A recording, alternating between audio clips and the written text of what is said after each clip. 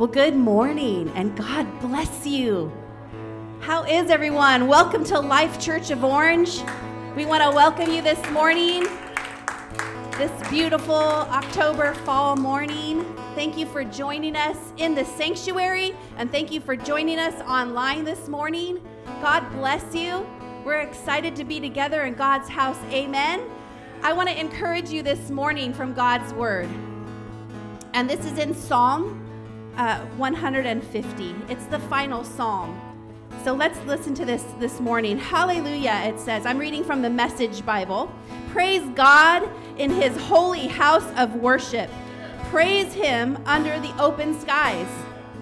Praise him for his acts of power. Praise him for his magnificent greatness. Praise with a blast on the trumpet. Praise by strumming of soft strings, which we have. Praise him with the castanets and dance. Praise him with the banjo and flute. Praise him with cymbals and a big bass drum. Praise him with fiddles and the mandolin. Let every living, breathing creature praise God. Hallelujah. Are you a living, breathing creature? Let's stand to our feet. If you're a living, breathing creature, which God has created, he's given us breath. Amen. He's given us the ability to praise him. And you're going to say, wait, I should praise him in the middle of a pandemic? Yes. Yes, you should. Absolutely. So let's praise him in the sanctuary this morning. Amen. Thank you, Becky and Jordan. Lead us out.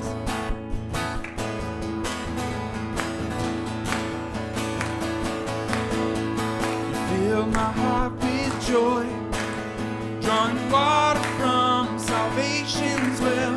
You are my strength and song. In the desert I still hold on. Emptiness restored, springs of mercy from the Lord. A love I've been redeemed, no longer lost, Lord, I am free. So all people, every nation, lift up a song of praise. Come on, shout. Shout it out, tell the world of Jesus' love. Our God, he saves. Hallelujah, hallelujah. Sing out to Jesus. Come on. Salvation's in his name. On God he reigns. Hallelujah, hallelujah. Glory and power. We bless your holy name.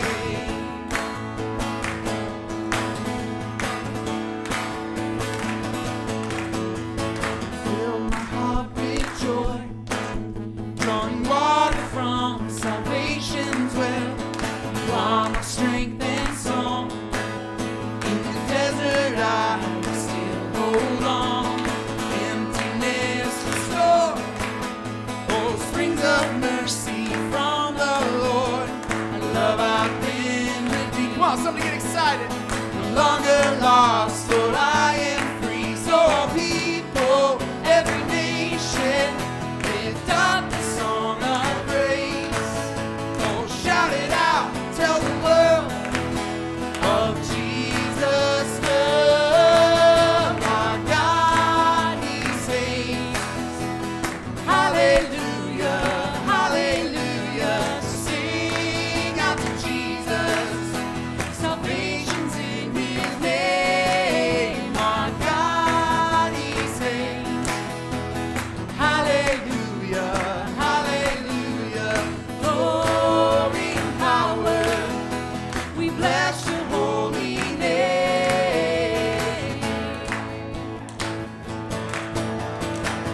Gonna shout and lift your name.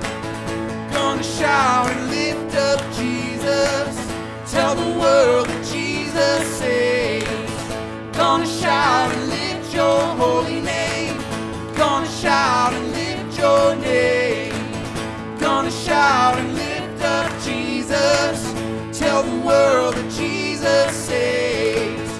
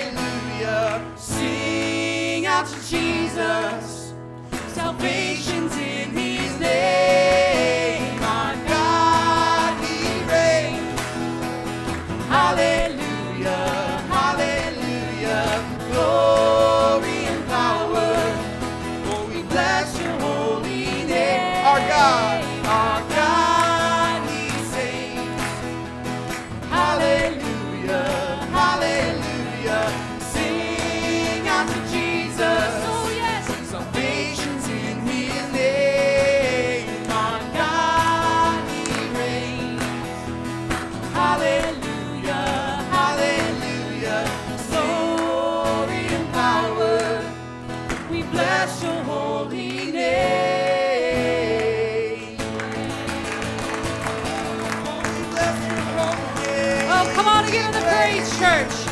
Come on, we bless your name, oh God. Oh, we're going to tell the world That our your lips love. will praise you, oh Father God. That our mouth will sing praises to you, Lord Jesus. We thank you, Father God, for who you are and what you've done. We thank you for what you're doing, Father God. We may not always see it, but we thank you, God, that you are always working. You go before us and you are always behind us. We thank you, God, in Jesus' name. We praise you, Lord. We praise you. We praise you, Father God. We praise you, Lord. Our lips will praise you, Father God. Our hearts will praise you, Father God. Yeah. Oh, we praise you. Oh, we praise you. Let praise be the weapon that silences the enemy. Let praise be the weapon that conquers all anxiety. Come on, let it rise. Let it rise. Let praise arise. Sing your name in the dark and it changes everything. Oh, we sing with all we are and we claim your victory. Come on. Let it rise. Let praise arise. We'll see you break down every wall. We'll watch the giants fall. Oh, fear cannot survive when we praise you. The God of breakthroughs on our side. Forever lift him high. With all creation cry, God, we praise you.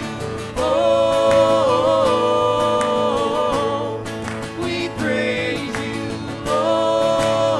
Oh, let praise be the song that overcomes the raging sea. Let faith be the song that calms the storm inside of me. Let it rise. Let faith arise. Come on, we're going to see him break down the walls. We'll see you break down every wall. We'll watch the giants fall. Oh, fear cannot survive when we praise you. The God of breakthroughs on our side. Forever lift him high.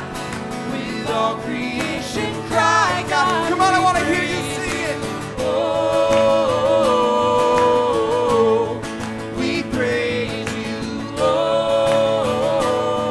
Oh, we praise you. Oh, we praise you. Oh, we praise you.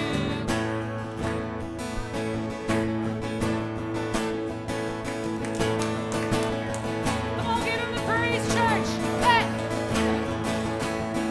This is what living looks like. This is what freedom feels like. This is what heaven sounds like. We praise you. We praise you. This is what living looks like.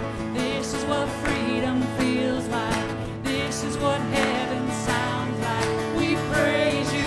We praise Here we go. you. This is what living looks like. This is what freedom feels like. This is what heaven sounds like. We praise you. We praise you. This is what living looks like. This is what freedom feels like. This is what heaven sounds like. We praise you. We praise you.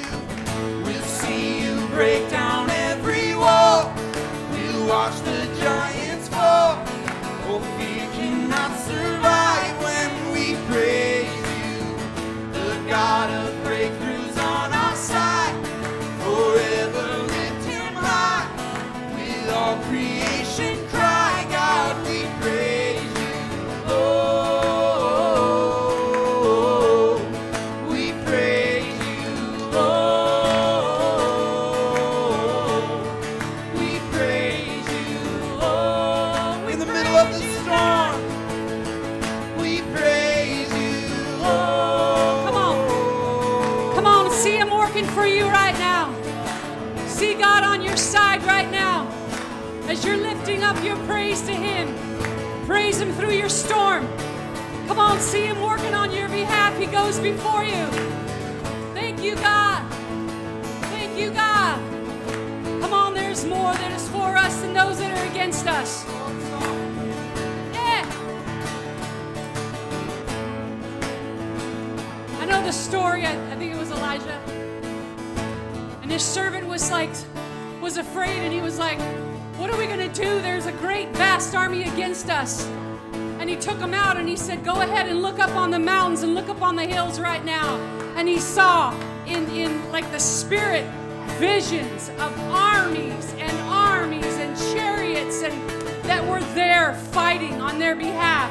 Come on, see it right now in your situation, in your storm.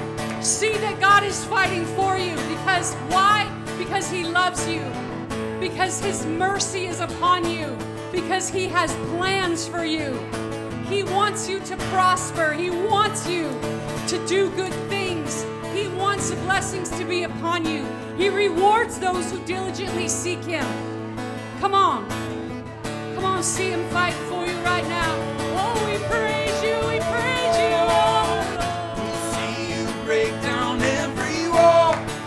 Come We'll on. watch the giants fall. Oh, fear cannot survive when we Come on, we praise you.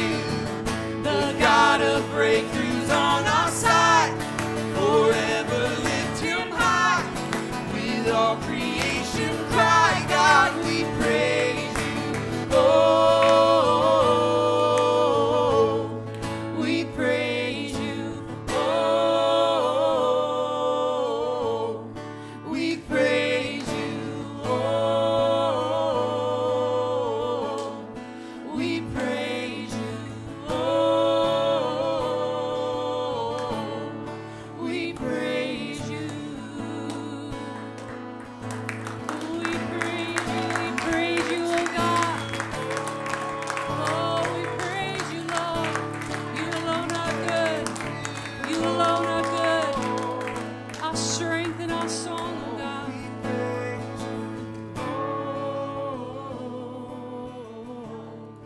We praise you.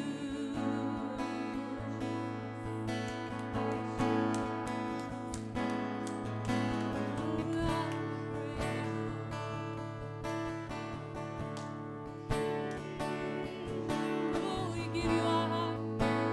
Oh, to the God who's on our side, we praise you, Lord. Let us draw nearer to you, God. Let us draw nearer to you, God.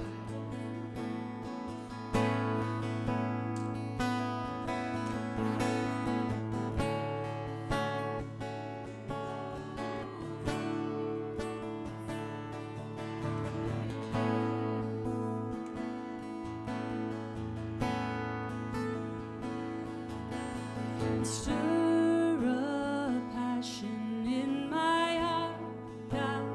Let it overflow. Let it overflow. Oh, stir a passion in my heart, God. Let it overflow. Let it overflow. Breathe on me, Holy One. Come reveal your wonder now. Open wide my eyes. Come on, there's so much more. There's so much more. Oh, there's so much more. Jesus, you are where it all begins. Your beauty calls me deeper in. Oh, stir a passion in my heart, God. Let it overflow. Let it overflow. Oh, stir a passion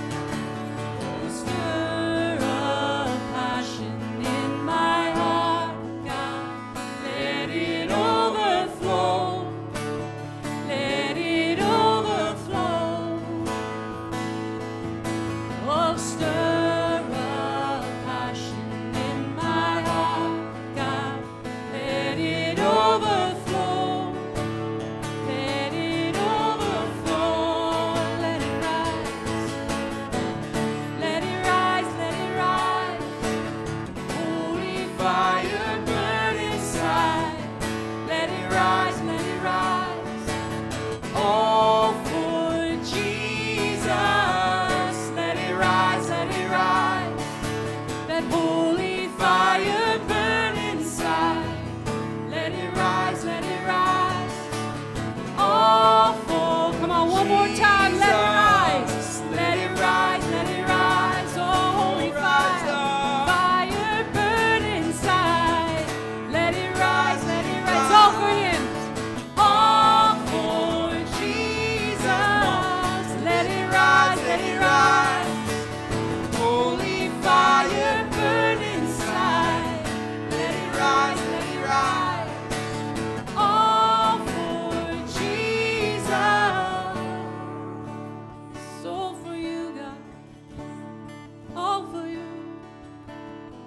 Stir up passion in my heart, God. Let it overflow. Let it overflow. Stir up passion in my heart, God. Let it overflow. Let it overflow. Let it overflow.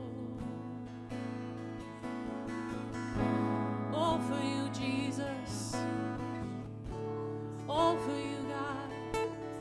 Oh, let my heart overflow. All for you, yeah. Oh, we worship you, God.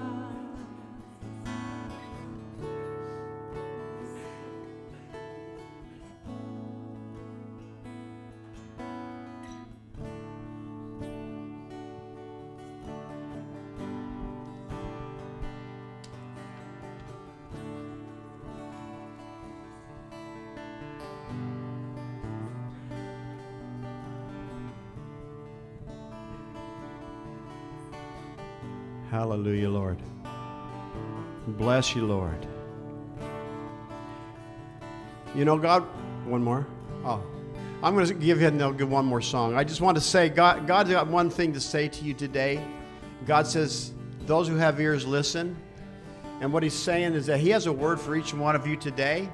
It's not going to be spoken by me. You have to listen. God wants to anoint your ears to begin to hear his voice in your life. You need to be able to hear what God is saying to you directly without relying on somebody else. Or it's somebody else you least expected. I've said before many times, God has sounded just like my wife.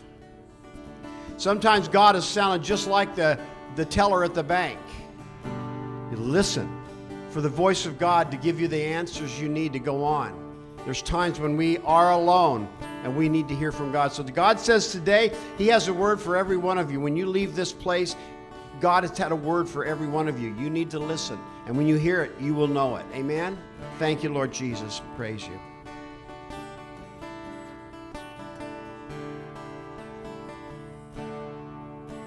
Worthy of every song we could ever sing. Worthy of all the praise we could ever bring. Worthy of every breath we could ever breathe. We live for you. Tell him. Oh, we live for you.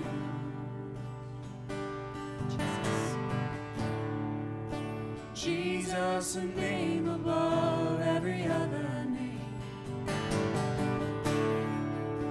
Jesus, the only one we could ever say. Worthy of every breath we could ever breathe. We live for you. Oh, we live for you. Sing holy. Holy, there is no one like you. There is none beside you. Open up my eyes in wonder and show me who you are and fill me with your heart and lead me in your love to those around me.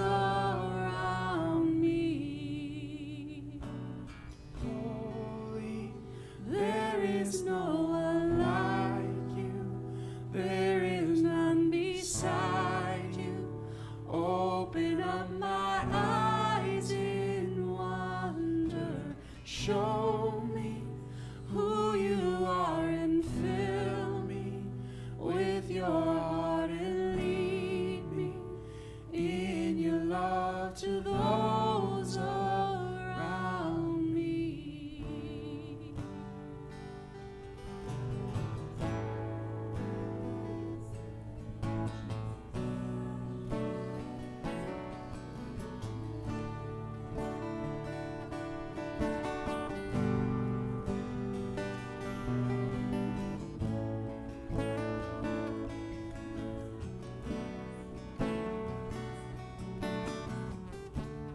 You stay in that attitude.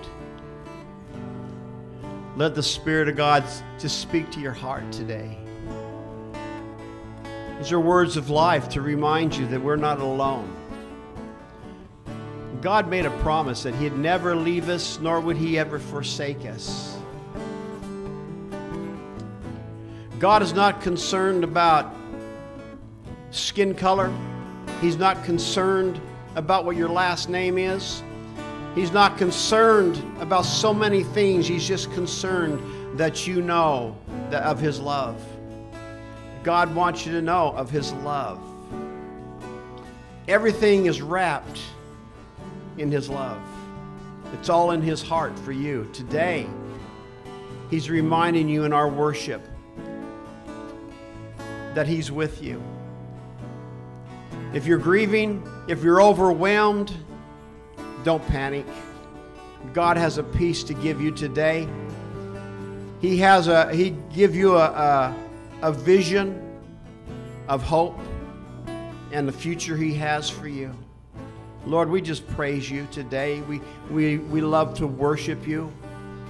We thank You, Lord, that You have put Your Holy Spirit upon us today to remind us that we are not lost souls. We are members, children of God and members of the kingdom of God. We're not of this world, but we're in it.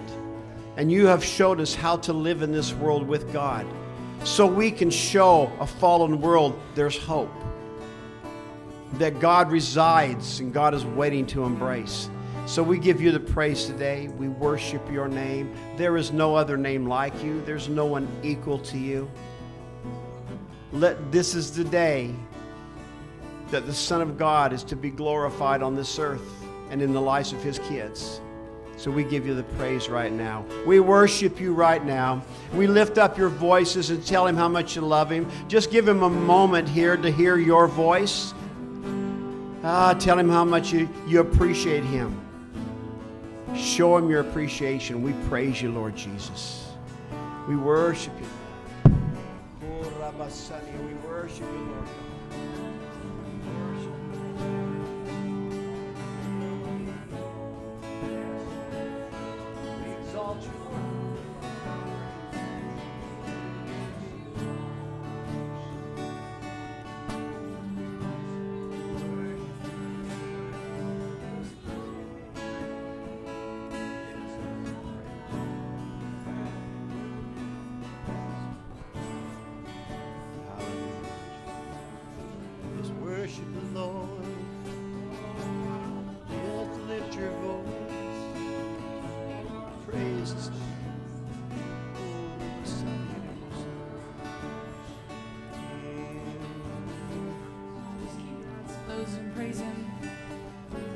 Worshiping Him for just a few more minutes.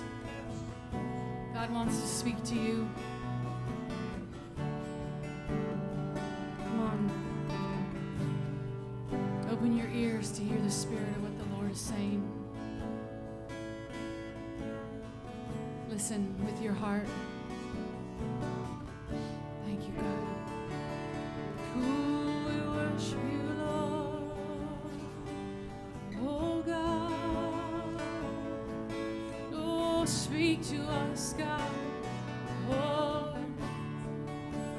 let us have ears to hear You. Oh, we worship You. Oh, You are a precious God. Oh, on our side, we worship You. We praise You. Oh, Lord.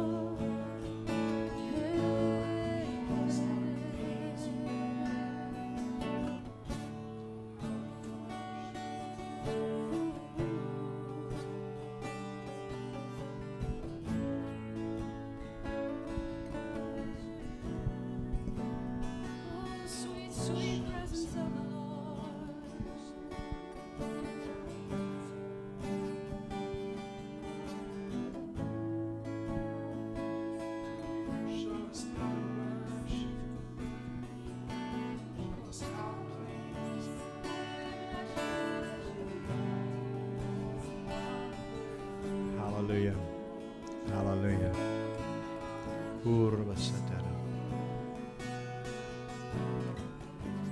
Praise God. Praise God. Sometimes it's good to be silent in the presence of the Lord. It's good to listen. We need to be good listeners. As they say, they gave us 2 ears. That means we listen twice as much as we talk. So, it's good to listen to God because He's speaking. We praise You today, Father, for this time of worship. And Father, we just surrender to the Spirit of God. We're not going to stop worship until the service is over and we've gone home, and we're even going to continue to worship You then, Father. Just to be in Your presence, God, is so awesome. Thank You for this wonderful day. In Jesus' name. And everybody said, amen. Praise God. Give Him a hand clap.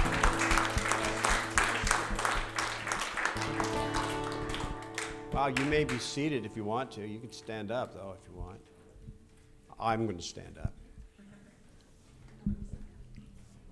Hallelujah. Bless the Lord, O my soul, and all that is within me. Bless His holy name.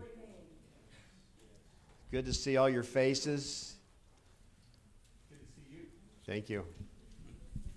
It's better than being in any bar in town, right? Come on. Of course, they don't let you in anymore, do they? It's probably pretty good. Oh. All you lovely faces on Facebook. And later, those lovely faces that will see us on YouTube. Welcome. Life Church of Orange. In case you didn't know it, I'm Pastor Glenn. I know some of you know that. It hasn't been that long that you've forgotten our names. I forget my name sometimes. This is called the Life Church of Orange Financial Report. Dow Jones is up. The other one's down. One went sideways. I don't know. They're still around. God is still on the throne. And we're still here, lovers of faith. Today we're going to take the tithes and offerings. That's what we call it, right? It's so much more than that. Like I shared last week, it's the giving of grace. It's all wrapped in God's grace and God's love. So your giving is a work of faith. You know what? I need my glasses because I'll be reading by faith, you know. Like I said, I have not memorized this yet. The only thing I memorized is the fact that I have to give the tithes and offering today. Hey, look at that. I wasn't reading upside down. Your giving is a work of faith. Any kind of acknowledgement of God, of course, is a work of faith.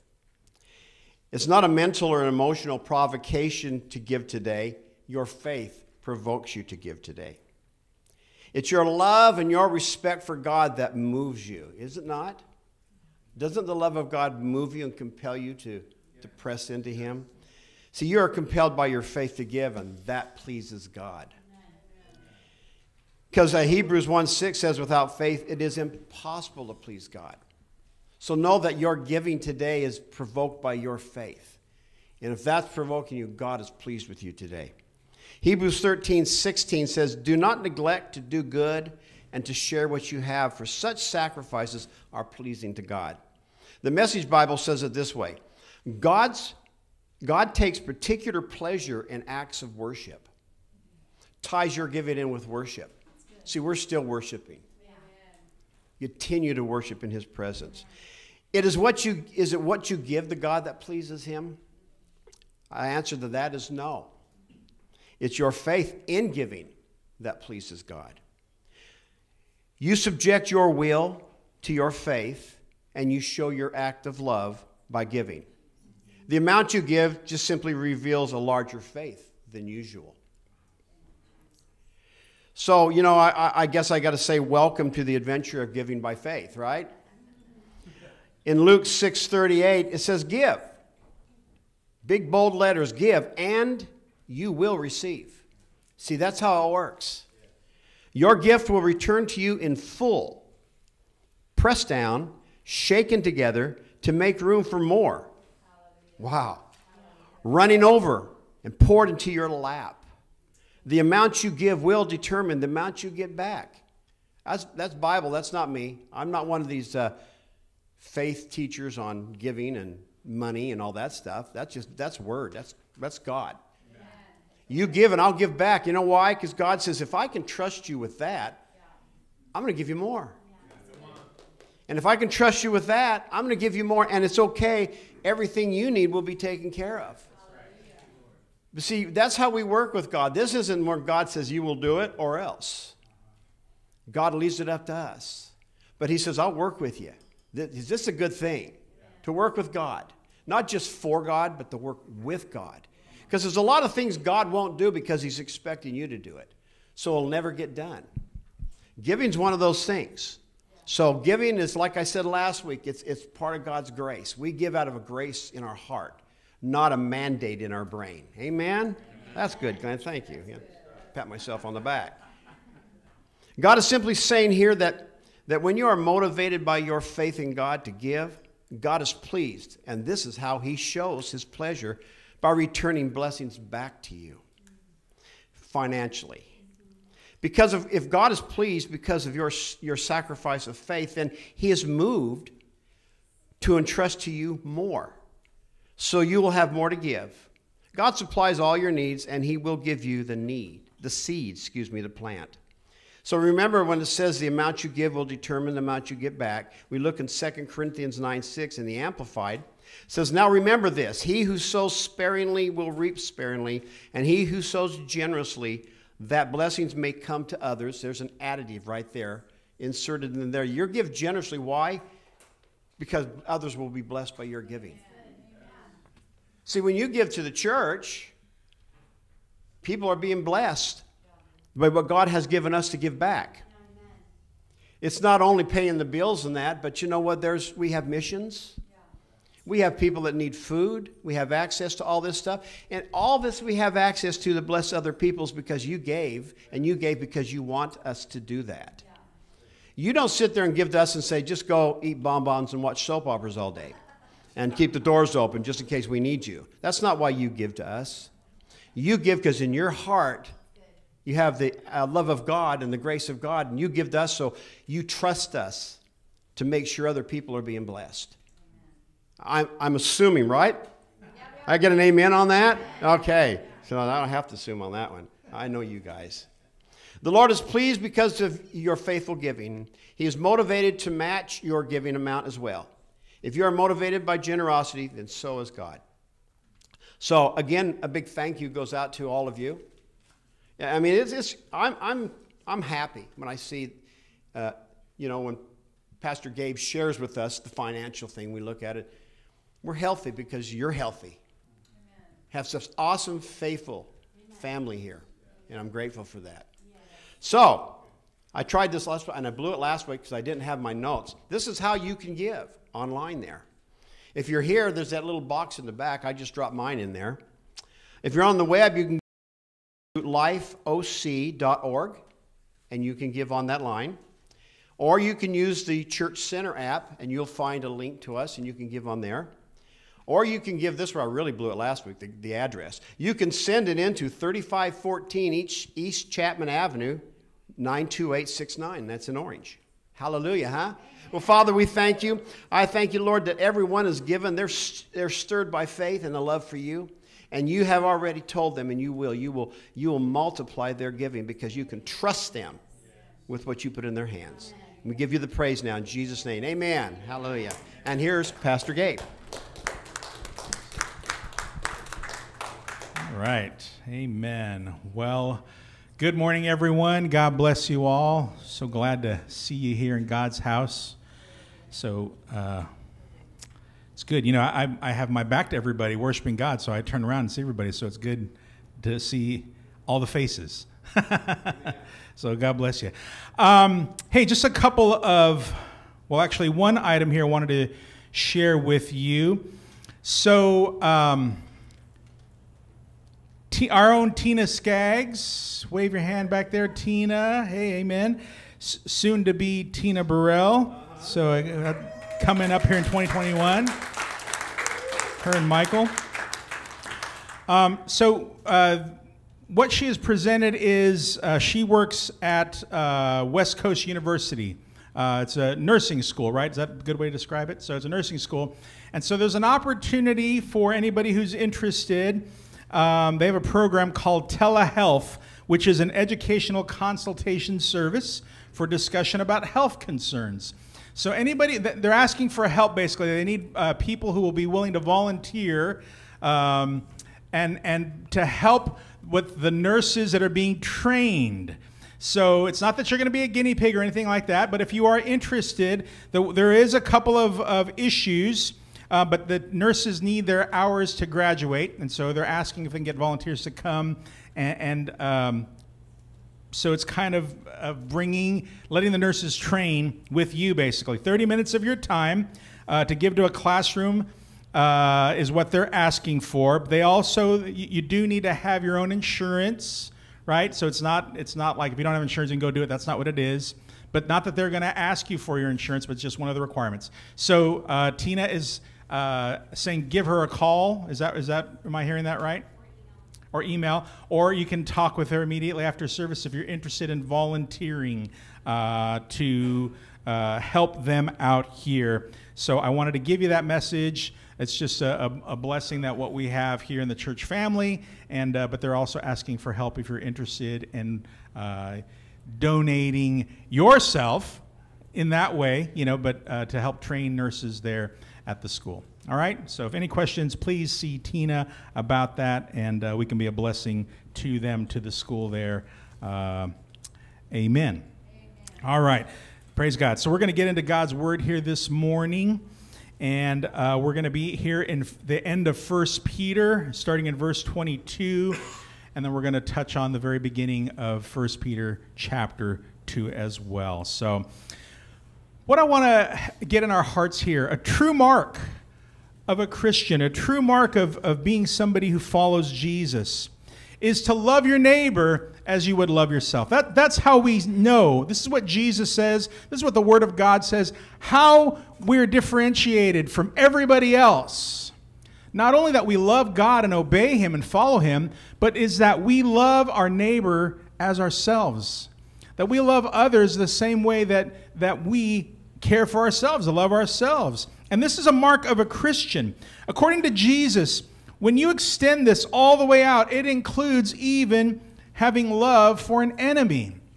That can be hard to grasp right up front, especially when you're thinking about an enemy, when you're thinking about somebody who is not nice to you, when somebody who's hurt you or done you wrong, and when you understand that what Jesus says, that even to love your enemies, that can be difficult. Now, to do so is part of what it looks like to obey the truth. Even to love your neighbor is what it looks like to obey the Word of God, to obey what Jesus says. And this also is what the gospel of Jesus Christ is about, because the gospel changes us. The gospel of Jesus Christ, that's how God changes our heart. The power of the gospel, the power of the message through the Holy Spirit changes us to what we formerly were, to what God has made us now in Christ Jesus. Now, 1 Peter teaches us that when we love, or as the Word of God says, agape, unconditionally love His people, it is the fruit of a purified soul because of our obedience to the truth. Because we're following the truth of God's Word. That means we're listening to God's Word. That means we're taking in God's Word. That means we're reading God's Word. We're consuming it. We're eating it. We're making it a part of our lives. And Peter sums all of this up today by saying that as a child of God, if you have tasted the goodness of the Lord, if you have tasted the kindness of the living God, if you've tasted that God is gracious, therefore, live like it in how you treat others. If you've really tasted the graciousness of God and how He's been gracious to you, then live like it by how you treat one another, by how you respond, by how you love each other the way Jesus says that we should love each other. Now, God calls us to be a people who obey His Word. And His Word is the truth. It's not an obedience to mere words devised by people, or what some may hold as truth. So that's the difference about us as Christians.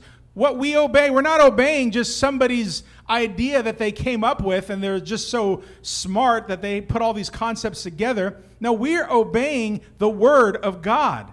That's what differentiates us from every other religion, is that we are adhering to the Word of God. We're obeying the words that came from God to us, and this is what we live by. And so and as we obey His truth, this is where we find the life of God. This is where we find love. This is where we find joy. This is where we find peace. And this is what affects our relationships. And this is how we see the working of God in our relationships, how we relate with one another. And truly, this is what every person is after. Think about in your life. If you do not have peace in your relationships, you really do not have peace. You may say, well, I know God loves me, but man, my relationships right now are messed up. I've got an argument going on here. I've got a breakdown in my family. My relationship with my children is a mess. My relationship with my spouse is upside down. My relationship at work, everybody hates me.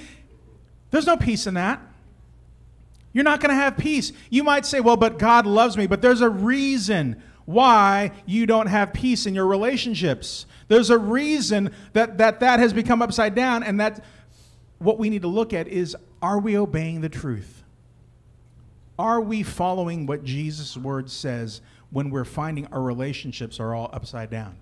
When we're finding that we're struggling in our relationships, we need to take a step back and saying, Lord, am I obeying what your word says? Am I following your truth? Am I obeying your truth? See, and Peter, what he's speaking to us here is he's telling us this is what we have as Christians. We obey the truth. We follow him, and that's where we see the blessing come out of that, and that's where we see the goodness of God that is happening in our lives. Amen?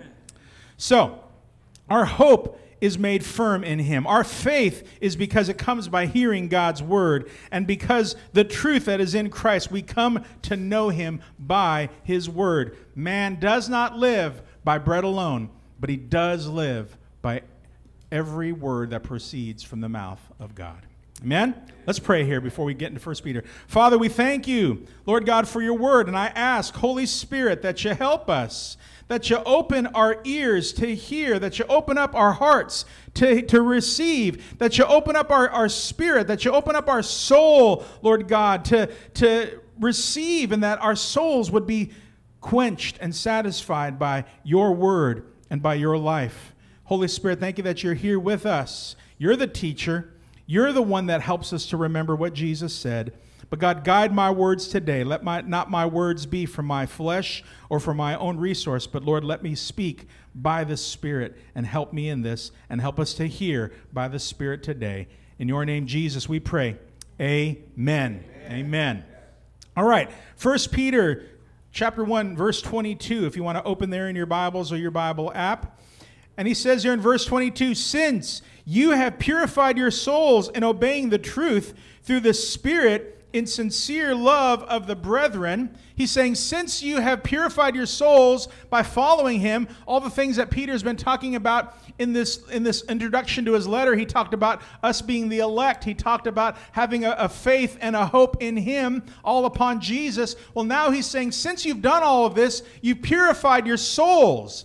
You've purified, you're making your soul, or God is making your soul in your obedience to be pure and to be a pure people as he has called us. He's saying, and then you have sincere love of the brethren, and that word sincere love is the word Philadelphia. It's a brotherly love. And he says, because you started doing that, he says, now love one another fervently with a pure heart. He's saying, because you've shown this brotherly love to each other, now have agape for each other. You've gone from brotherly love. This is what you've learned by purifying your souls. You have love for each other because you're being nice to each other. You're not getting in fights with each other. And so now I want you to go a step further, is what Peter is saying by the Holy Spirit, that you have sincere agape or love one another fervently with a pure heart. having been born again, not of corruptible seed, but incorruptible, through the word of God, which lives and abides forever. Because all flesh is as grass, and all the glory of man as the flower of the grass. The grass withers, and its flower falls away. No one's promised us tomorrow, church. We're but a vapor. We're but a vapor. So if that's the case, why should we live for ourselves? Instead, we should follow what the Word of God says. We should have it with all sincerity, with all sobriety, to receive what the Word of God says. And verse 25 says, but the word of the Lord endures forever. God's word endures forever. Now this is the word by which by the gospel was preached to you.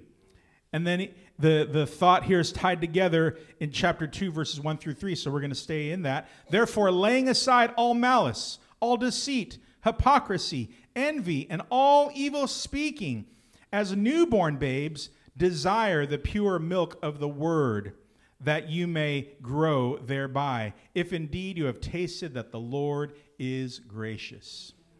Amen. Amen. There's a lot there. There's a lot there that the Apostle Peter is writing to you and I, readers of God's word, followers of Jesus. And so we need to unpack this here to understand, because it's life for us. It's the word of God. It's life for us. Now, Peter says, since you have purified your souls in obeying the truth through the Spirit, understand that we're purifying our souls. We're obeying the truth of God's word, but the Holy Spirit is involved in our obedience to the truth. The Holy Spirit is involved in us understanding the word of God. The Holy Spirit is involved as we read, as we take it in, as you consume, as you eat the word of God, as you nourish your spirit upon God's word. The Holy Spirit is at work and in helping us to understand. It's the word of God, the Logos, the seed, and the Holy Spirit working together in us. And it reveals itself not in living a perfect life. Understand this. It doesn't reveal itself because you live perfectly, because you say all the right things, because you do all the right things. That's not what reveals our obedience to the truth, according to what Peter is saying here. He says, let me say this. Peter says it reveals itself when we show sincere love for each other, when we show agape, an unconditional love for each other. And that's as God's people, that when you show this to your brothers and sisters in Christ, when you show a sincere love, when you're not burdened by your brothers and sisters, when you're not easily offended by your brothers and sisters in Christ, where you have grace, where you show mercy towards each other. You know, it's not where you just go, man, I don't like the way they said that to me, and I'm all offended now. I don't like the way you talked to me when you said that. But instead, it's for us to have a sincere, an agape love, an unconditional love. So what that means is, in order to have an agape love, we've talked about this before, that's empowered by the Spirit of God. That's a supernatural love. We don't have agape on our own. That's right. Yeah, that's right. We don't come, you come to Jesus, you receive the Lord, the Holy Spirit settles in you, but that agape love isn't there instantaneously. That's a supernatural love. We can have a brotherly love for each other.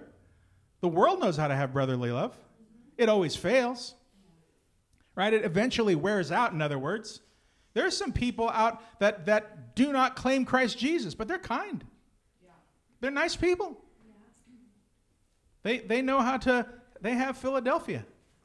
That's what that word means. It's brotherly love. That's why we call Philadelphia, Pennsylvania, the city of brotherly love, whether that's true or not. Yeah. But it's how we love the way God says is it's empowered by the Spirit. That's empowered by the Holy Spirit. That's a supernatural love, right? But what Peter is telling us here, that this is the evidence according to the Spirit through Peter. This is how you know that God is working in you, that you're obedient to His word when you love each other, when you have a sincere love for one another, when you're able to love each other the way God loves you. And it reveals itself, right? Not in living perfectly. I want to stress that. Not in doing everything right. But by loving each other. By having mercy toward each other. By forgiving one another. And it starts in the church first. It starts in God's house first. You're not going to be able to do that out in the world and not do that in God's house. You can't say, well, I go to church with these people, but I hate them. But I don't mind the people at the grocery store. It's because you don't know the people in the grocery store. And it is a love, according to Peter, that is fervent. It's hot like a blacksmith heating up metal where it becomes red and fiery. It's a fervent love. It's not a cold love. When your love is, when it's a fiery love, it's something you're thinking about, you're aware of, right? That means that, and as Christians, it's because we're empowered by the Spirit, where the Spirit of God is helping us to love one another, right? It flows from purity or sincerity of heart, not hypocrisy. You're not just putting up a facade. You're not just going, well, the Bible says that I need to love, so I'm going to pretend like I love you guys. You can start there, right? You can start there. But on our own, right? If we're doing it in the flesh, if we're doing it in our own strength, it's going to wear out. Yeah. But that's where we've got to call out for mercy and say, God, and that's the point, is that we need to say, I can't do this on my own. You tell me in your word that this is how I'm to be with one another, but I can't do this in my own strength, so I need you. But I need your word. Your word is what's going to help me. I need to understand this, to take this in through the word of God, to see what God will do in me. It's in obedience to God's truth. And this is what produces a pure heart that loves God and loves their neighbor as themselves. It's the word of God that produces this, according to what Peter is telling us here in Peter 1. This is what produces a pure heart that loves God and loves our neighbor. In the book of Revelation, chapter 2, we find this is truly the critique that Jesus had for the Ephesian church. Turn to your Bibles there, Revelation chapter 2, and we're going to look here beginning in verse 1. And it says, to the angel or the messenger or the pastor of the church of Ephesus write, these things says he who holds the 7 stars in his right hand, who walks in the midst of the 7 golden lampstands. Right? Jesus walks among the lampstands. The churches are the lampstands. That's why we know the Lord is here with us. God has set a lampstand at Life Church of Orange. Jesus is with us. Right? And this is where we see this. Jesus who walks in the midst of the 7 golden lampstands, because he's addressing the 7 churches that were in Asia at the time that Jesus was addressing this. He says to the church of Ephesus, I know your works, your labor, your patience, that you cannot bear those who are evil, and you have tested those who say they are apostles and are not, and have discovered them or found them liars. And you have persevered and have patience and have labored for my name's sake and have not become weary. Well, that's pretty good. That sounds like a pretty good church. Yeah. They've endured. They haven't grown weary. They haven't given up. They're still proclaiming the name of Jesus. That sounds like a good church. But Jesus says this in verse 4, nevertheless, I have this against you. He says that you've left your first love. He says, remember therefore from where you have fallen. Repent and do the first works, or else I will come to you quickly and remove your lampstand from its place. Unless you repent. Wow, that's a heavy critique. Right? Those are some serious words there that Jesus is saying. He's saying, look, you're doing good in these things, but this is the one thing that you have fallen from, that you've forgotten. Return back to your first love. Return back to what you knew at the beginning. Notice, Jesus first commends the church for its good works, its labors. They are patiently waiting. Man, that's good. How many know it's hard to patiently wait? Yeah. And this is what Jesus says, you're doing this. to the church of Ephesus says, you're patiently waiting. You haven't given up. He says, you're keeping from evil, all for my name's sake, is what Jesus says. So they're in a good place. That sounds like it. But he says this, nevertheless, I have this against you, that you left your first love. You've forgotten your first love. You know, you come to Christ, you'll love everybody. As you're seeking the Lord, life starts to happen and get in the way. The storms of life start to come. Offenses happen. You realize that people, even though they call themselves Christians, still make mistakes, still hurt and wound. And that's the way it is. Because we're all growing. We're not perfect, but we are to love one another and to forgive and to walk hand in hand and to be with each other and to grow with one another and to overlook our faults and to forgive and love and to grow strong together and understand that we're family, to understand that we're brothers and sisters, to understand there's no differentiation because of, I think it was Pastor Glenn that said it earlier, right? That God's not concerned about skin color. Absolutely. That shouldn't even be an issue in the church. And as your pastor, I got brown skin. I don't care what skin color you have. And I don't think you care about what skin color I have either. We love each other, and we know that we're family. But we know that this is how God determined it to be. He chose this because the Bible tells us that we are fearfully and wonderfully created. He has ordained how we look. And it's not what's going on the outside either. God's looking at what's going on in our heart. Because when this life is over and we appear before him, when we see Jesus, the Word of God tells us we're going to be as he is. So it's not even going to matter what this flesh is. This is just a tent that's wearing away. It's just getting older. It's fading. It's breaking down. And that's okay, because one day this is all going to be new. Better than we could ever imagine. So, but understand my point here is that Jesus is saying, you've gone away from your first love. Repent and come back to those things that you did at first. Right? This is a very real issue for the universal church. We take our eyes off Jesus. The Ephesian church patiently endured much. They served much. They stood against evil, yet they lost their first love. Don't think that this can't happen to you or I. Don't think that this can't happen to us as the church, as God's people.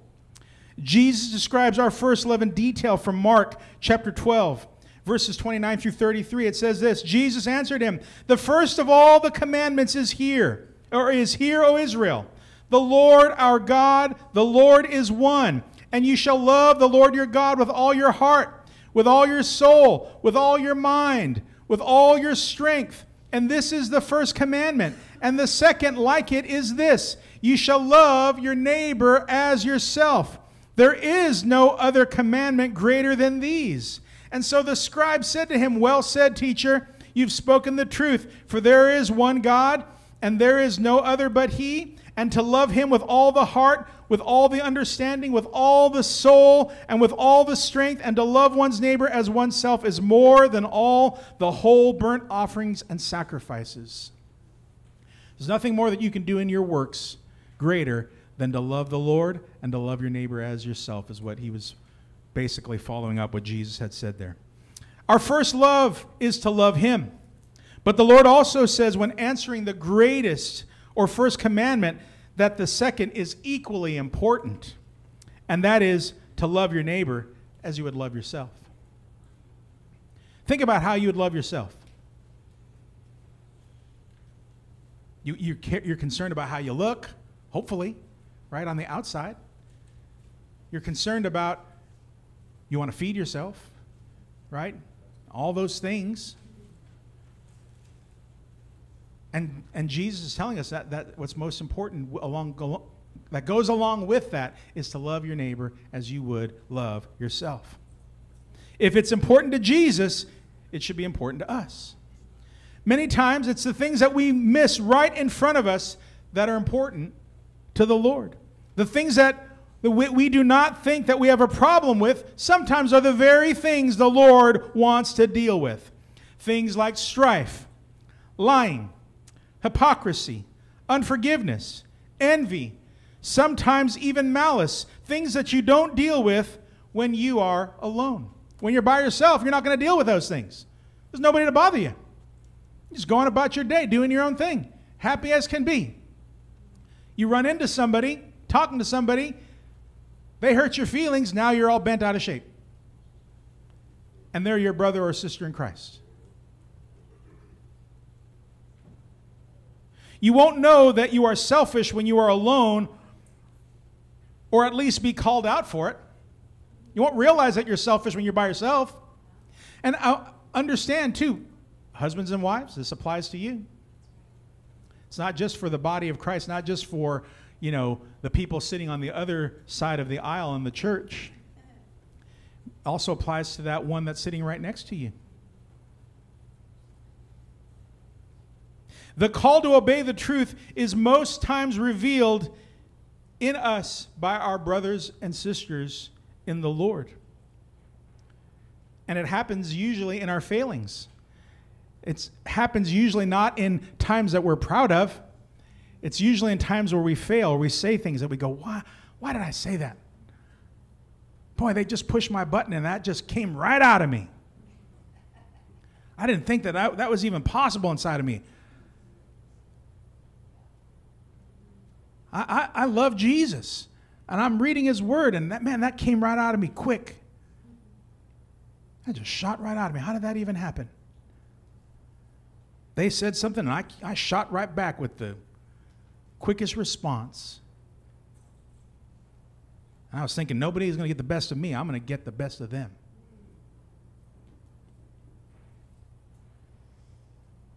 See, this is also reinforcing why the Lord said it is not good that man should be alone. We're not made to be alone. But also when we're together, it helps to bring out those things that are in us. Helps to reveal, right, these issues that God says, I want to work on this.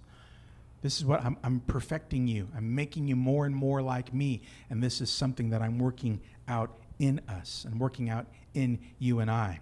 So without our love for the brethren, we could have a hypocritical love and not even know it. That idea, right? Well, if you're good to me, I'm going to be good to you. And if nobody offends anybody, if you don't offend me, then I'm good with you. Things are great. You don't do anything to insult me, man, we're good. Look at the agape of God happening here. No, just it hasn't been put to the fire yet. Right? There's been nothing that's stirred that up yet. Wait till that starts getting stirred up. That's going to be the test of our first love, staying in that place. That's what's going to reveal it. That's what's going to show what's going on inside of us when we're able to overlook the offenses. When we're able to overlook the maybe words that we may have put this big idea, wow, they said this to me, and that person wasn't even thinking about that. They might have been thinking about what's going on during the week. They ignored me. They didn't say hi to me. Or they said hi to me, but they didn't say hi to me the way I like to be said hi to. And I'm just using, just real small examples, but it can get even a greater degree than that. Because an agape for your brothers and sisters, it flows out of a love for God. What losing our love for others reveals is no matter how we justify it, we have truly lost our first love for God. Because you cannot say I love God and not love your brothers and sisters in Christ. Not love your husbands and wives. Not love your children. Not love your family. I know, we got to think about it. Right? We got to think about this one. Now, if the Ephesian church, where history tells us, had many of the major influences or influencers of the church at the time, the first century church, the Ephesian church. Man, they had all the rockers. They had all the main dudes. It was founded by Paul, the Apostle Paul. It was Timothy was their pastor for many years. And then later on, we know from history that the Apostle John was pastoring and shepherding the Ephesian church. So you could say, man, they had great teachers. They had great influencers in the Ephesian church. They were receiving the word of God. They were probably hearing the best word that could ever be heard. But yet the Ephesian church struggled with their revelation of the love of God, with their understanding of the agape of God, that they couldn't continue in that. It also points to, even if you read the Bible more, no matter how much you read, no matter how much you pray, these are all good things. No matter how much you do all these actions, yet they still gave up loving one another as they did at the first. So we must humbly acknowledge in our own strength that we cannot do this on our own. Now the Apostle Peter, he aligns all of this when he writes to us that we have the incorruptible seed in us by the word of God. So he's saying, but you have power. You have power, church. This is not a how are we going to do this? How are we going to get through this? No, he's saying you've got power inside of you. You have the seed.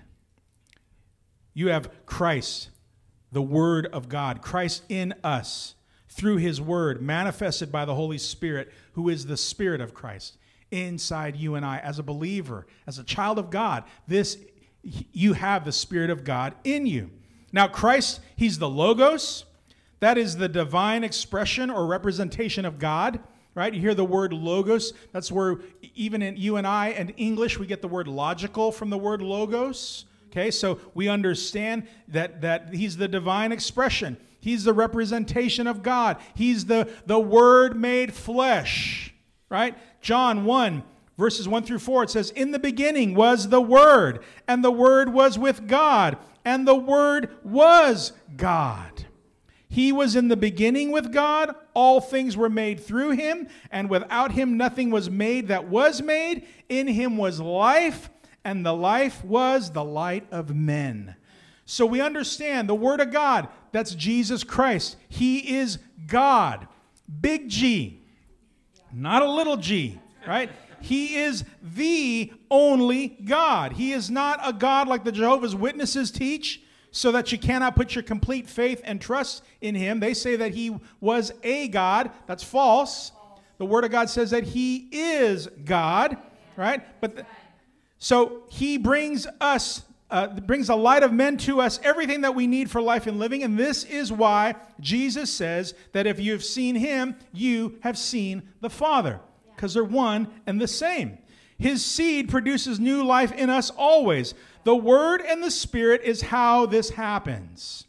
Titus 3:5 says, "Not by works of righteousness which we have done, but according to His mercy He saved us through the washing of regeneration and renewing of the Holy Spirit."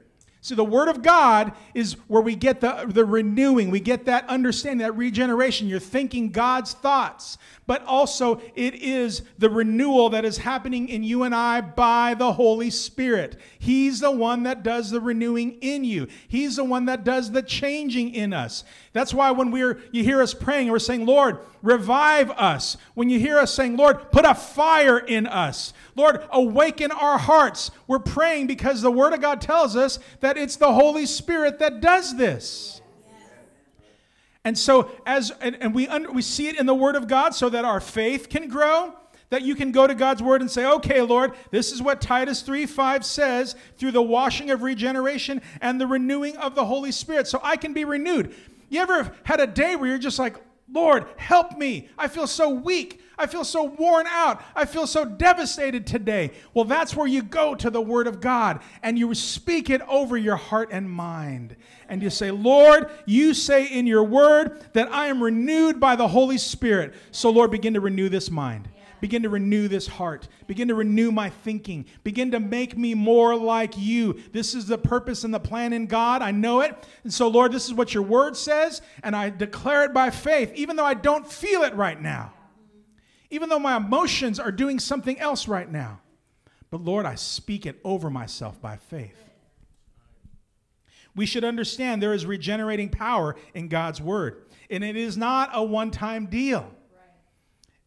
And it is in conjunction with the Spirit working in us. James 1:18 says this, of his own will he brought us forth by the word of truth, that we might be a kind of first fruits of his creatures. The word of truth is equivalent to new life. This is God's will. This is God's will that he brought you forth. This is God's will that he brought you forth by the word of truth. What he's doing inside of us, the renewing, the changing of our thoughts, the making us more like him. It was his will to do this. John 1:13 says this, who were born not of blood, nor of the will of the flesh, nor of the will of man, but of God. Amen. You were born of the Spirit by the will of God. This is what God wanted. God wanted you born again. Yeah. He desired you. He called you, right? We've talked about this before. If you were the only one, he would have done it. Yes. We understand this is God's will. You're in this house because God wants you, because God desires you. You're in the plan of God because this is his will. This is his will for you. He wanted this to be done in us. You never have to question if you are his. When the word of truth is living in us, you remind yourself of this. You meditate on this. The incorruptible seed in us, the word of God, Christ Jesus. This is how we keep from the spiral of anger, a critical tongue, and the recurring cycle of anxieties, fears, and setbacks. See, this is how we do this. You know, we used to sing the song, This is How We Overcome. I don't know if some of you remember that or not, but we used to sing that song, This is How We Overcome. It was a Hillsong song. But we got to understand, this is how we overcome. Yeah. Yeah. The incorruptible seed is in you and I. This is what Peter says. He is in us, and it is the seed, Christ Jesus, is incorruptible. Yes. It's never going to be corrupted. He's never going to be corrupted. That's never going to happen. And he is at work in us. And this is how we keep ourselves from this place of anger, because it's a relationship with him. It's renewing our minds. It's now thinking, looking to him, seeking him. It's that critical tongue. Man, that gets us, right? That you see it when somebody says something to you and you get them right back. You're like, where did that come from? Man, I didn't even know that I could do that. Yes, you did. Just needed to be provoked. Right? And that cycle of worry, that cycle of fears, anxieties, right? As the flesh is put to death by the Spirit, so does an awareness of sin and sin consciousness. Romans 8:13 says this, for if you live according to the flesh, you will die. That's where the world is right now. Trying to resolve things in the flesh. And that doesn't work, and they try something else. And that doesn't work, and they try something else. You watch TV, watch television, all you see are drug commercials about problems people have and all the side effects that come, and they create new problems, so they have to take another drug to fix that side effect from the first problem that they had. And after a while, they've got all the... You know what I mean, right? It says, but if by the Spirit you put to death the deeds of the body, you will live. So you pray in the Spirit, but you also respond with the Word of God. Remember the example that Jesus gave us. He's being tested by the devil in the wilderness. He's being tested in the lust of the flesh and the lust of the eyes and the pride of life. These are all the things, no matter what you deal with as a person, these are all the categories that man faces, that people face in their temptations. And Jesus was no different. And how did he respond? He's filled with the Spirit. We know that the Spirit descended upon him like a dove. He goes into the wilderness. The Spirit leads him into the wilderness. So he's being led by the Spirit. Just like you and I are led by the Spirit, so he's full of the Holy Spirit, just like you and I are full of the Holy Spirit. But how does he respond? He responds with the Word of God. Just like you and I. This is how you put the flesh to death. That's why Paul says, but if by the Spirit you put to death the deeds of the body, you will live. It's not trying to figure it out and do all. No, it's by the Spirit, and it's by the Word of God. As we relate to one another, we understand, okay, this is what the Word of God tells me. So if the Bible tells me that I should be merciful, that I will receive mercy, then I'm going to be merciful to my brothers and sisters, right? Well, but they completely ignored you. So what? The Word of God tells me to be merciful to them. Well, they said this about you. Shouldn't you? I'm going to be merciful. Because there's going to be a day where I need mercy. A lot of times we're not thinking about that. We're not realizing that there is going to come a day where we're going to need mercy. And as we've sown mercy, that mercy is going to come back. And let us be patient in it. Because you might be saying, well, I've been sowing mercy and I feel like no mercy's come back to me. Keep patient in it. It's going to happen because it's God's word. Peter says when you obey the truth of God's word, this is how you become pure. And it is a process. It is how the Spirit uses God's word in you to purify your mind, to purify your heart, to produce the pure gold that God wants. Peter says obeying the truth of God's word is what purifies our soul. Got to hear that. It's the word of God that purifies our soul. Therefore, Jesus says in John 15:3, you are already clean because of the word which I have spoken to you. Think about that. That's how Jesus looks at each and every one of us. He says, you're clean. You're clean because of the word that is in you, because of the word which I have spoken to you, because we've received the word of God. You're clean. When Peter was saying, Lord, you don't need to wash my feet. And he's like, well, if I don't wash your feet, then you have no part of me. Then he's like, well, wash my head too. Jesus is saying, no, all you need to do is just wash your feet because the blood already covers you. You're already mine. We're already one. Nothing's going to take that away. If we're walking together, nothing's going to take that away. And if we have that with Christ, we have that also with each other as God's people, as brothers and sisters in Christ. We're walking together as well. So we're one. We're clean together. Yes. And he expands on this in John 17:17. He says, sanctify them by your truth. Your word is truth. He says, make them holy by your truth. And what is his truth? That's God's word. And who is God's word? Jesus. Amen. Jesus made us holy by his sacrifice on the cross, confirmed as an accepted offering when he rose again from the grave. Right? So if you desire to worship God, you're going to obey his word. If you desire to seek him and follow him, you're going to obey his word. As Peter says, the same way that a baby desires and cries out for its mother's milk, let us also desire God's word in this manner. You know, most of you who have been parents, when that baby is crying for that milk, man, you're like, everybody get out of the way. I got to get that bottle. Get that baby that milk, right? If their diaper is clean, everything else, they need a bottle, right?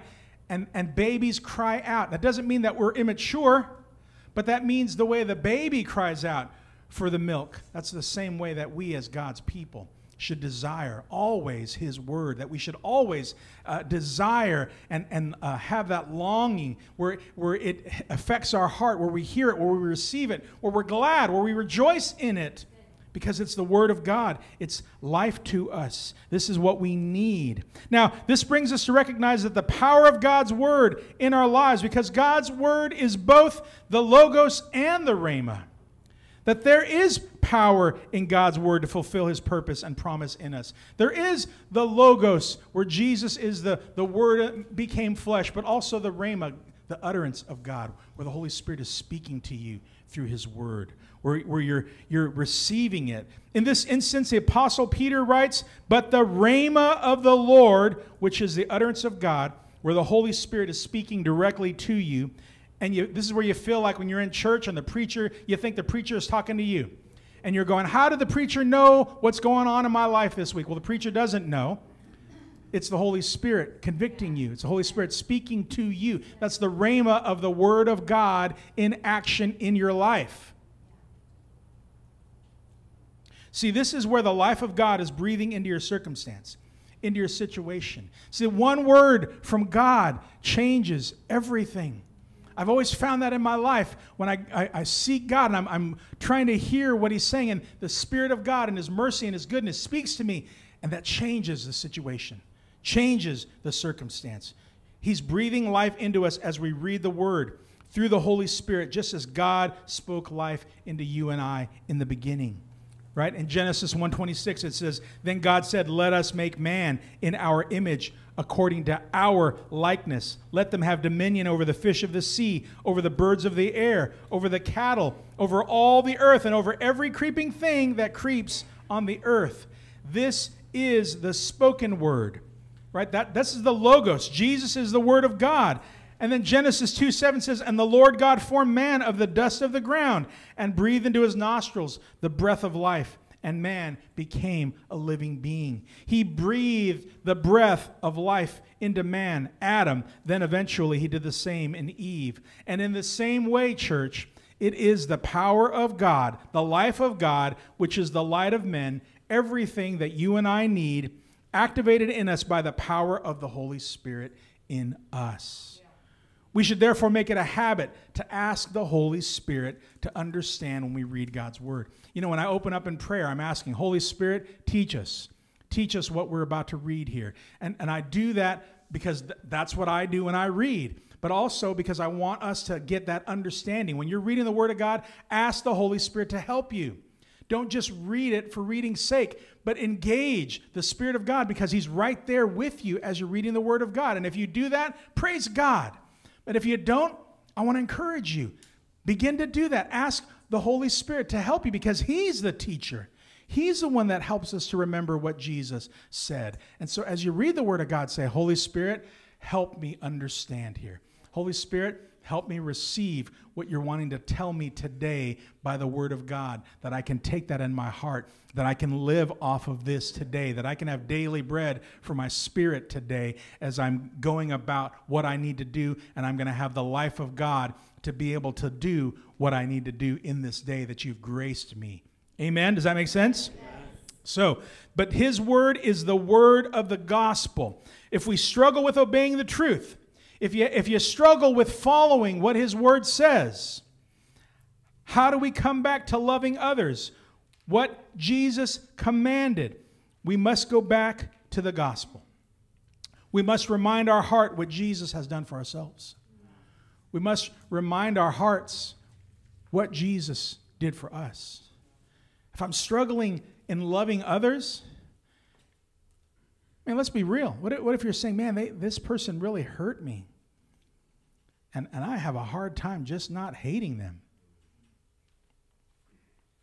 We must come back to the gospel. Because Jesus doesn't hate us. We were His enemies. Before we were His enemies. We must come back to the gospel. We must remember that He said, Father, forgive them, because they do not know what they're doing. We must come back to what Christ has done for all of us. That God so loved you and I that He gave up His only begotten Son, that He gave up Jesus in our place, that we would not perish. We deserve to perish, but we will not perish, but instead we will have everlasting life. Amen. Amen. And we must come back to the gospel. We must come back to this understanding. Something has happened inside of us if we struggle with forgiving, if we struggle with loving, if we struggle with doing what Jesus says. When people say that the gospel is no longer relevant, something's become broken, wounded, where a person has become seared. And only the Lord can heal this. And if not, this is where people walk away from the truth. Because the gospel of Christ is preached by the rhema of God. That's what Peter said. He said that this gospel, right, this gospel of Christ is preached by the rhema of God. This is what Peter is writing when he says it endures forever. It's the rhema of God that endures forever because it's the spoken word to you. It lives inside of you. The word of God by the Spirit lives in you. These are the words that God has spoken to you that I know that you love me. This is where God says, I will never leave you or forsake you. And you read that and you say, God, thank you. You're never going to leave me or forsake me. It's when you read the word of God and it speaks life to you, and it speaks directly to your problem, directly to your issue. Well, yes, the word is alive, but that's the Holy Spirit speaking to you. That's the rhema, and that's what's going to endure forever. Some people take it literally and their Bible gets damaged and they're like, no, I can't get rid of this Bible because it's the Word of God and it's supposed to endure forever. It's just a physical object. It's paper. Yeah. What is contained in it, yes, is life, but this is just an object. This object isn't going to endure forever. Man, I got plenty of Bibles that are falling apart.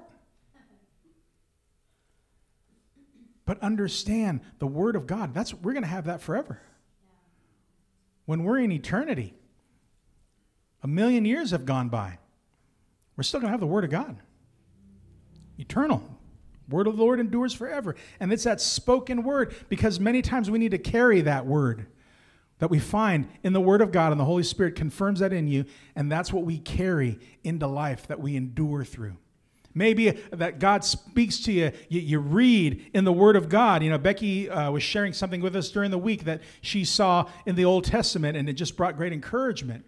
And many times we carry those words with us. We say, Lord, thank you. Thank you. That's your promise. And the Spirit of God is speaking to you. And he says, I'm with you. I'm going to defend you. I'm going to protect you. I'm your covering. I'm your shelter. I'm your hope. I'm your strength. I'm the one that's going to redeem you. I'm the one that's going to turn things around for you. You may have felt devastated, but I'm going to turn that around and I'm going to bring strength to you. And it's going to be a testimony that's going to be proved out in your life.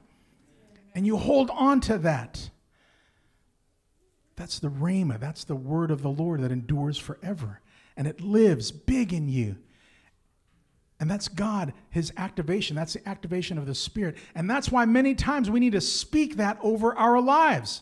That's why it's good to memorize those scriptures.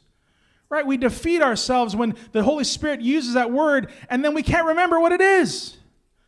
Because we don't take the time to memorize that. We don't take the time to put that on a placard or something, or just write it down on a note and put it on your refrigerator, or put it on your dashboard in your car, or put it in your Bible, or put it on your phone, on the wallpaper of your phone, whatever you do, whatever you look at. Because you want to keep that, you want to meditate on the Word of God because it's alive, it's living in us. And as we grow in that, seasons change, seasons come and go. There's going to be more in God's word that's going to speak to you. And there's going to be another scripture that's going to come, and the life of God is going to come out of that. But it's going to be because of the victory that happened from what you started with. Is this making sense to anybody? Yes. Ephesians 2:1 tells us this. And you he made alive who were dead in trespasses and sins. For the child of God he made us alive. Our spirit never grows old. But we will become dull if we walk away from obeying the truth. Yet the flesh and the ways of the flesh can never produce the love of God. You know, sometimes you may feel like you're at just a breaking point. You may feel like, man, I'm trying to not get mad at this person. But I'm going to tell you, whatever the issue might be, letting your flesh have its way is never going to produce the love of God in you. It's never going to produce what God is working at in you. If we have indeed tasted that the Lord is good, if we really have had our souls purified by the word of truth, if we really have the Spirit of God in us, if we are truly children of God, let us love one another as Jesus has said. After all, it's his power that works in us to follow him. John 15:11 through 12, we're going to close with this. He said this, these things I've spoken to you, that my joy may remain in you. We all want his joy in us. I want his joy in me. I want his joy to remain in me. He says, these things, this is what I'm telling you, that your joy may be full. He says, this is my commandment, that you love one another as I have loved you. It's the Holy Spirit working in his people to obey the truth. We have the seed in us, God's word, which can never be corrupted. Our souls made pure by his word, and by which we can love one another. Amen. Let's bow our heads and let's pray here. Lord Jesus, thank you for your word. Thank you that life is in your word. Thank you that man doesn't live by bread alone, but he does live by every word that proceeds from you, what you're speaking to us, what you're showing us. And it's by your word in us. Holy Spirit, you take that and you're making it alive in us. You're helping our hearts to grow in it. God, I pray for each one here today. I pray that their ground has been good ground, that they've heard the word today, that they would not discard it, that it would not fall along the wayside, that there would not be thorns that it would be caught up in, that it would not be stony ground, but Lord, that we would all be good soil, and that we receive this word, this seed would grow in us, and that we would produce fruit. We would produce fruit to glorify you, to bring you glory, Lord God, as your word tells us. This is how my Father is glorified when we bear much fruit. So, Lord, help us to bear much fruit from your word. Help us to grow in you. Help us to be who you've called us to be. Lord, we thank you. In Jesus' name, amen. Amen. Amen. You know, I want to just address anybody here who's heard this word today.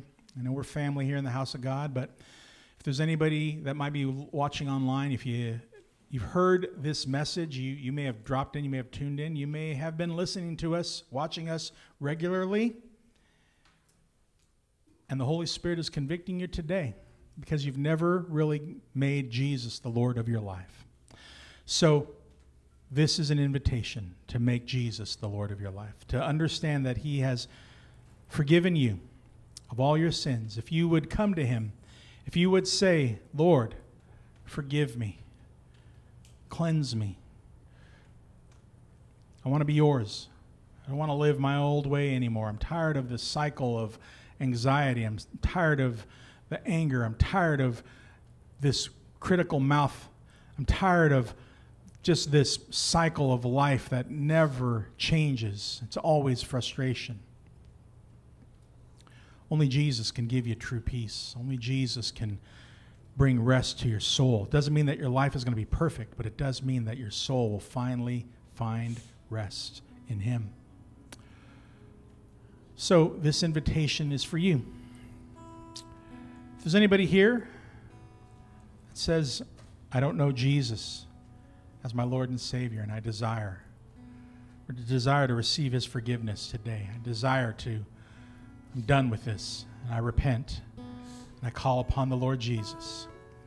If that's you today, just raise your hand, and we're going to pray for you. Amen. Amen. What I want you to do here, we've got one hand here that's raised in the auditorium, but I want everybody to agree here. We're all going to pray together. Would you all repeat after me? Lord Jesus, I ask that you forgive me. I ask that you cleanse me. And I commit to following you. I ask you to help me every day. Help me to take in your word. Help me to understand. Holy Spirit, thank you that you're filling me right now. Your presence is changing me. You're changing my heart. You're making all that hurt go away. What was broken is now being made whole. I thank you. My name is written in your book of life, and I'm yours forever. In your name, Jesus, I pray. Amen. Amen. So if you agreed and you believed that word, you're now a child of God. Amen. Amen. God is working in you. And this is where you let the Word of God, this is what you feed off of, this is what you grow in. For you online, if you don't have a church family, we invite you, if you're not a part of a church and you've received the Lord, get in a church that teaches the Bible, that teaches about Jesus, that preaches the gospel, that preaches the truth of God's Word. And if you live locally, you live close by, come and see us. We'd be glad to have you join us, be a part of the family. You know, as a privilege in this church, we celebrate communion every week because it is a privilege. If you call yourself a child of God, we have this place. When we come to the Lord's table or communion, we're gathering to Him. This is an assembly point. This is a place where we're coming and gathering together. It is His table, His body, it's His blood is what we're remembering. At the Last Supper, the Lord Jesus said, "This is the new covenant in my blood." And in doing so, He was fulfilling what the prophet Jeremiah said in Jeremiah 31, verses 31 through 34. He says, "Behold, the days are coming, says the Lord, when I will make a new covenant with the house of Israel and with the house of Judah, not according to the covenant that I made with their fathers in the day that I took them by the hand to lead them out of the land of Egypt, my covenant which they broke, though I was a husband to them, says the Lord. But this is the covenant that I will make with the house of Israel after those days, says the Lord. I will put my law in their minds, and I will write it on their hearts, and I will be their God, and they shall be my people. No more shall every man teach his neighbor, and every man his brother, saying, Know the Lord, for they all shall know me. From the least of them to the greatest of them, says the Lord, for I will forgive their iniquity, and their sin I will remember no more." Amen. This is the covenant that you and I have. God does not remember your sin, church. This is the relationship that you and I have with the living God because of what Jesus has done. We are a part of Israel. We are spiritually, we've been grafted into the vine. We also have a portion in this. We all also have a part in this. The body and the blood of Jesus is the new covenant sacrifice. And here, we've all come to gather together, this assembly, as the family, as the church family. And we partake of the sacrifice of the covenant that Jesus has done. The perfect sacrifice, once and for all. Here, we remind ourselves of the covenant. In this place, here, we renew our commitment to Him.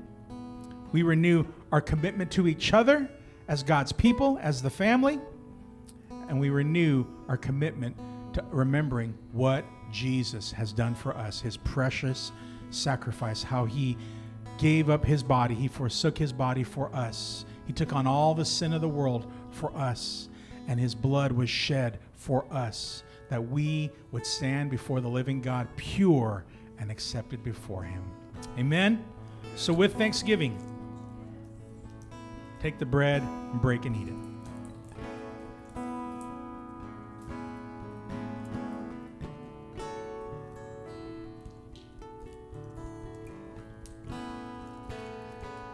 And with thanksgiving, take the cup and drink of it.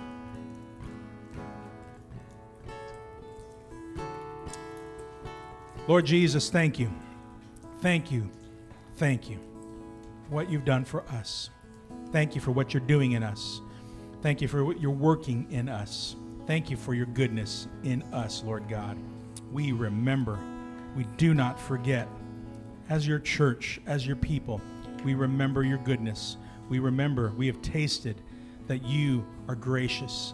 And Lord, we love each other as we love you. In your name, amen. Amen. Praise God.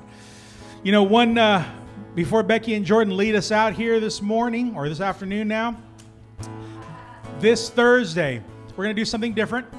We are going to be live streaming our Thursday night Bible study at 7 o'clock. So we are going to have the doors open. If you want to come this Thursday night, we'll be here. We're going to have a Bible study. Go from 7 to 8. You're welcome to come join us. We are going to be streaming online on Facebook, as well as it'll be on YouTube that you can watch as well. But we invite you to come on out and be with us. It's time to get things back to normal in God's house. Amen. And so this is one step that we're making towards that. So we welcome you to come on out. Becky and Jordan, you guys are awesome. You're such a blessing to the church family. Would you lead us out as we close today? This is what living looks like. This is what freedom feels like. This is what heaven sounds like. We praise you, we praise you. This is what living looks like. This is what freedom feels like. This is what heaven sounds like. We praise. Come on, this is what. This is what living looks like. This is what freedom feels like. This is what heaven sounds like. We praise you, we praise you. This is what living looks like. This is what freedom feels like. This is what heaven sounds like.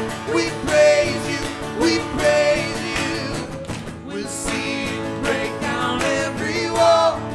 We'll watch the giants fall. Oh, fear cannot survive when we praise you. The God of breakthroughs on our side. Forever lift him high. With all creation cry, God we praise. Here we go. Oh, we praise. Come on, tell them today. Oh, we praise you. Oh, we praise you. Oh, we praise